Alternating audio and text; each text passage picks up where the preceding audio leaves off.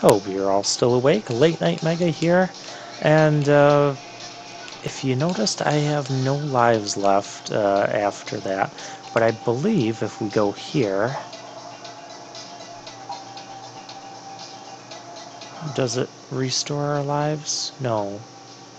How do we restore our lives? I might have to go grinding for lives. So to do that, oh, we don't have a ton of places.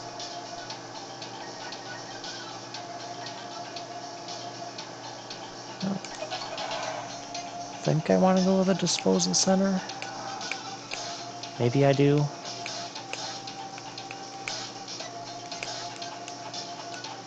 Anyways, I'm going to go back to that factory area, or I'll find some place where I can grind for lives, and I'll meet you back at the base.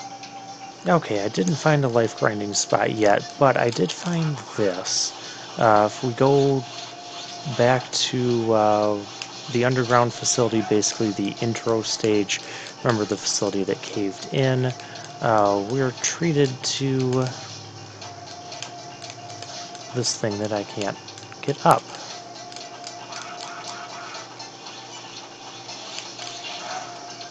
But I can still break that. Hooray for the sword splash. I don't care if I get that or not. You should be able to make that jump, but it's fairly precise.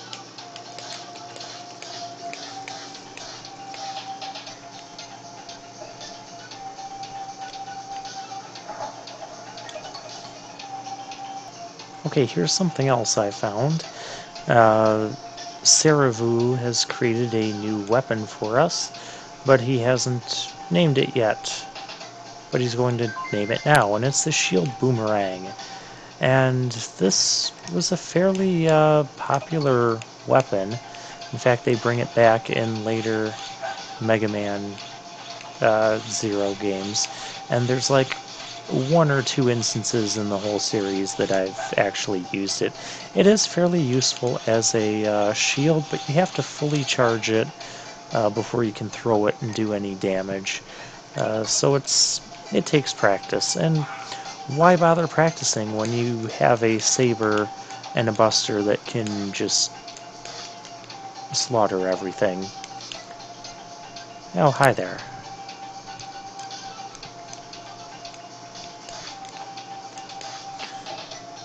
Okay, I'm going to try and get back to that factory and grind there for some one-ups.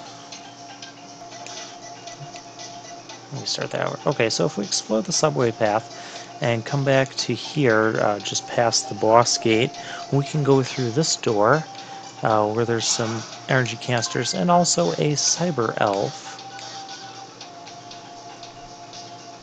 And this takes us... Oh, this takes us to the bottom part of the last mission where we died. Well, that's interesting. Let's see what's up this way.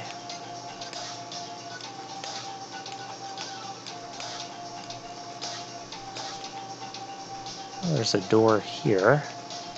Oh, hey, a trans server. So apparently we have to find these to activate them. I found one at the entrance to the desert. So that gives us one here now that we can use,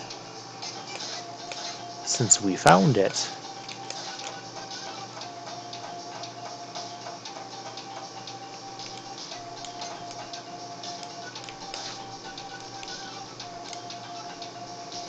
And this is the factory. Yes, this is what I was looking for. Alright, let's pick up some one-ups.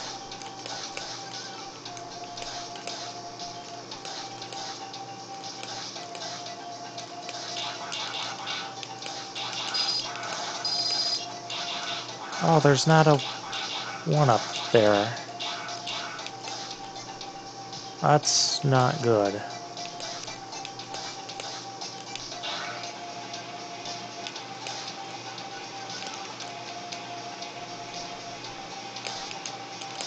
All the enemies that were here have turned into energy crystals. We'll take those. And there's people to talk to.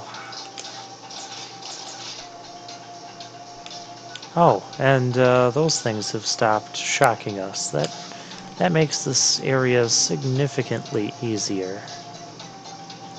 Those are energy crystals. Not trying to get energy crystals. Those are energy crystals.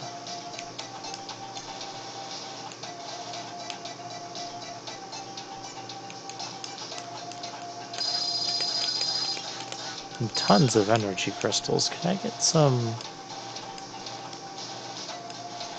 one-ups, maybe? One-ups would be really nice.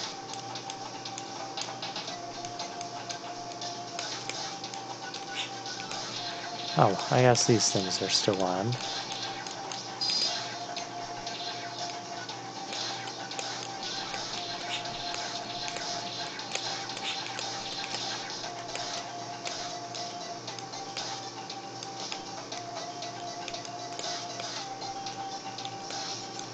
And this is where the boss was. Oh. That was really nice.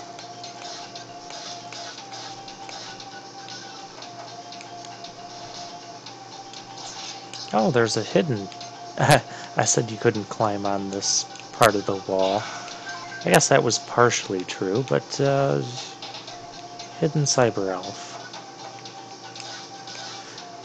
Although I'd rather pick it up at this point than trying to go through and then have to go back through with all the hassle during the mission.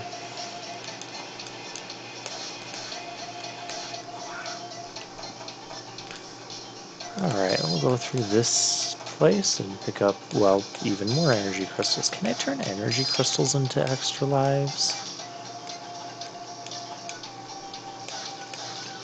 I don't know, but I guess that's all for the factory place. No one-ups to be found. Maybe this game just doesn't like you restoring your lives, which that's going to make the rest of this playthrough interesting? I don't know if that's the right word for it.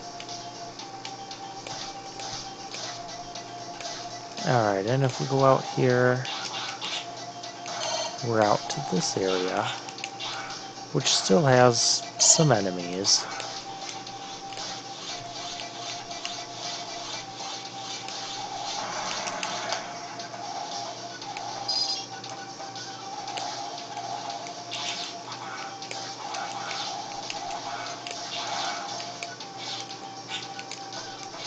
But it's not nearly at the level that it was at the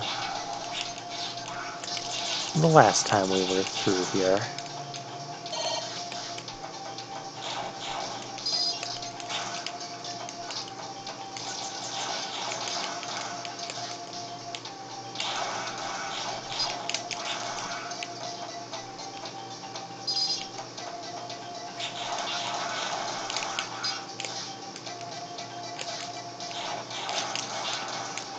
Yeah. So I didn't know if there was anything below that pillar. Which, who knows, there might have been. We failed a mission.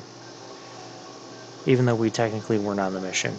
Okay, I guess I'm going to recollect all that stuff and try and stack up on one-ups, and I'll see you guys in the next part.